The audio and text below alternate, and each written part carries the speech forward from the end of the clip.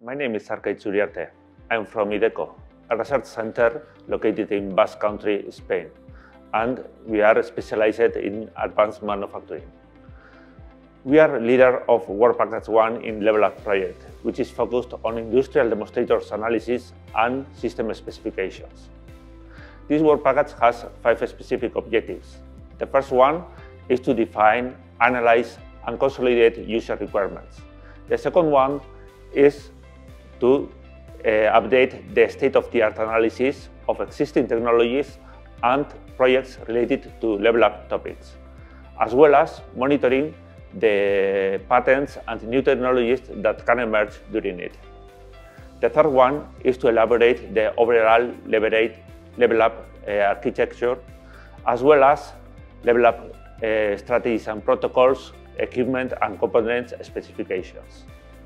The fourth one is to define in detail its use case and the developments and the technologies that will be implemented there. And the last one is to monitor the strategies and protocols implementation. Regarding the different challenges that we are facing in this first work package, we must say that in our case, the major challenge is the diverse needs of the different use cases, which belongs to different sectors like aerospace, automotive, railway, or wood sector, and how to engage all related technologies that will be developed and implemented in this project in the overall architecture of level up in order to extend the useful life of the equipment.